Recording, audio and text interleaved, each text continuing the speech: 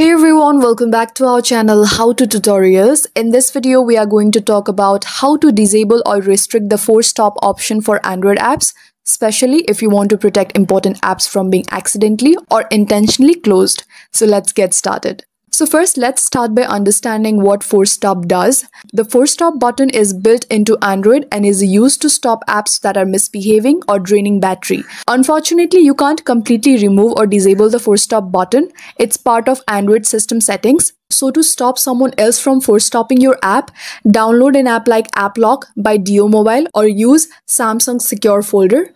Look access to settings or app section so others can't force stop anything. And if you want to keep an app running even if the phone tries to kill it, go to settings, scroll down and find this option called battery and tap on it. And go to background usage limits and tap never auto sleeping apps. Now tap the plus icon at the top right and add the app you want to protect. This tells the system to let the app keep running in the background. Just to clarify, you cannot gray out, hide or disable the force stop button itself using regular Android settings unless the phone is rooted or in kiosk mode.